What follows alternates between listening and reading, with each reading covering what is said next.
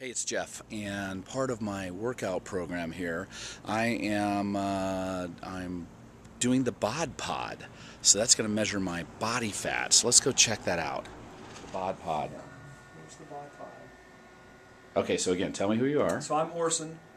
I'll be running the test today. Okay.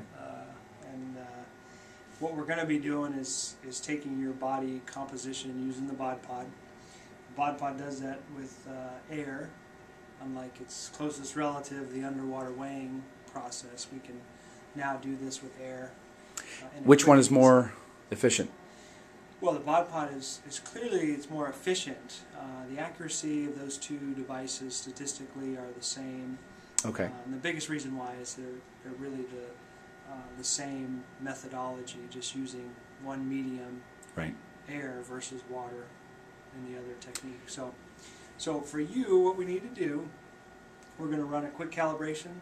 Okay. It's going to take us just a couple minutes. I'll enter in some data. We'll get your body weight, and then we'll have you sit inside the pod for 2 50-second measurement cycles. Okay.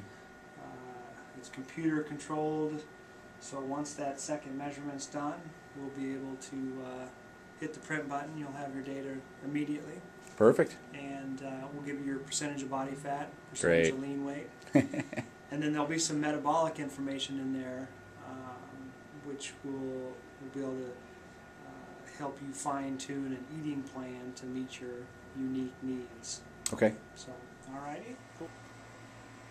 So what I do want to show you is this. Your resting metabolic rate, this number right here, your RMR, is 2,081 calories a day. And that's what your body, it's awesome. That's awesome. That's what your body is requiring per day just to function. Why is it awesome? Because it's a really high number. Oh, okay. Anything above 1,500 is awesome. Okay.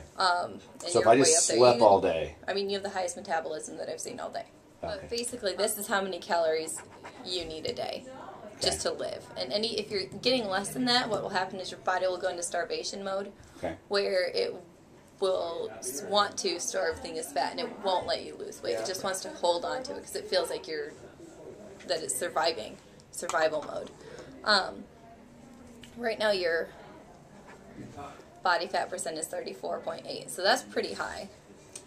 That's unfortunate. Right, but you also have 164 pounds of lean mass on you, which is anything but fat. Okay.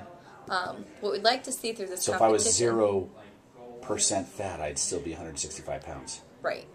So what we'd like to see happen, this is good numbers because people throw out, oh, I want to be 170. Well, that's really not feasible because you have this muscle and you want to hold on to the muscle for a number of reasons, bone strength included. Which I just gained all this over the last financial crisis. Well, actually, a lot of people did over the last financial crisis. So funny.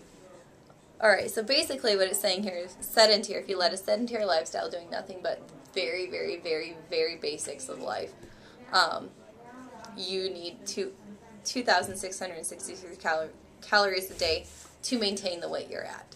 Okay. Same thing here. If you're low active, 3142 to maintain where you're at. Active, which it seems to me like you fall because you're 4 days a week working out, right? Mm-hmm. Okay. So you're 4 days a week, so I'm a psychopath on the spin class. Psycho on the spin class. So I think you'd fall more in the active category, but it's a daily thing too. So what are you doing on the days you're not in spin? Nothing. Well, I have 3 days of spin and 1 day of mountain biking. Okay. And then otherwise, I feel like my body has to rest sometimes and I have to work. And it does. It needs I always say give yourself 1 to 2 rest days a week, but more than 2 is not really needed. Okay. So 1 to 2 rest days a week. So I need to add in at least another day of working out? At least another day of working out. Okay. 2 or 3 pounds a week? Yeah, let's say, so it's 8 weeks. Let's say 2 pounds a week. Okay, so 16 pounds. Plus, I always like to beat it. Such a male thing. Well, we don't like to lose. No. Yeah, girls don't like to lose either. No, we don't. So let's say that would be 30. I think. That would be 234.6. Yeah. So that'd bring you down to 30. Okay, so I just met with Sarah. Sarah was awesome. She went over all of my information. I'm 34.8% fat.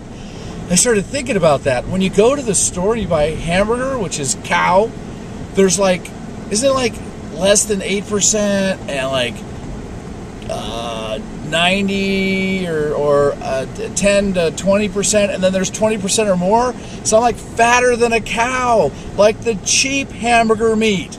I gotta do something about that. That's the Greatest Loser Challenge, the first meeting.